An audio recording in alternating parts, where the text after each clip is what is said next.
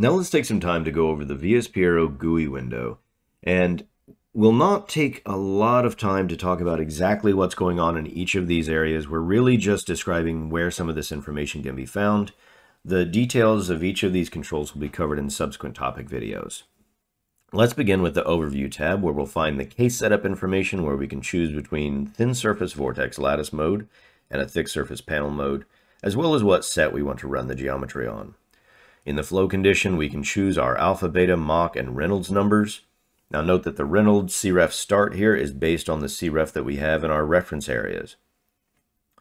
So we've got the reference area, reference span, reference chord down here that you can input manually, or you can choose from model and pick any one of the lifting components or wing-based components in your model, and that will automatically fill this information in. And the moment reference position is essentially trying to manually or automatically input the reference for, say, your moment calculations, your pitch, yaw, and roll moments. So in this case, you can manually set it in, pick a location like your wing quarter chord if you want to, or you can run mass props and it will automatically fill that information in. Now, it's worth noting that if your densities and your masses for the various components in OpenVSP are just arbitrarily defined, then the moments that you get out in the solver are probably not going to make much sense.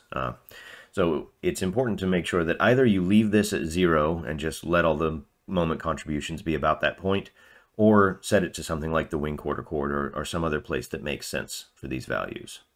In the Advanced tab, you can see that we can choose to use an alternate file format, and that really just turns off the VSP geom and sends it back to either the base dgen geom format or the tri format.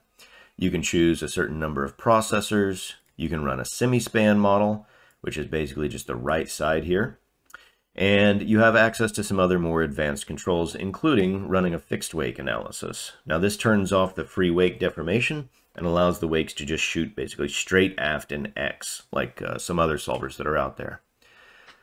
The other tab here, we've got stall models if you choose to use those.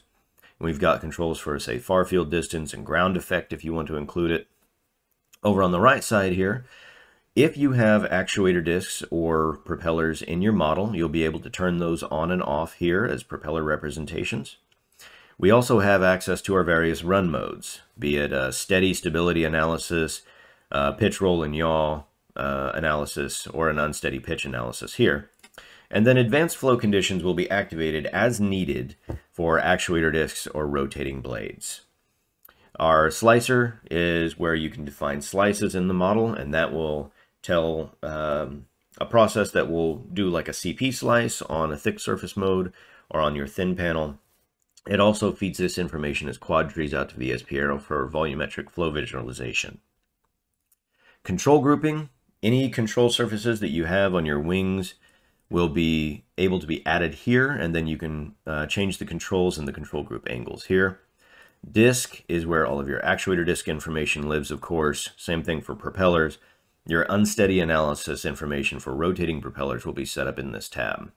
The viewer console is just an echo of what goes out to the viewer program. And so if you're having issues or any problems debugging what's going on in viewer, that information may be written out here. And finally, down here at the bottom, this is where the VSPAERO echo for each run is done. This is the terminal window. And so you can see that it's writing out all of the information from the VSPAERO run itself into this box. So you can see everything that's going on down here. Below this, we've got our buttons that either launch the solver, or if it happens to hang, you can kill the solver. You can bring up the results manager window, or load previous results if you need to.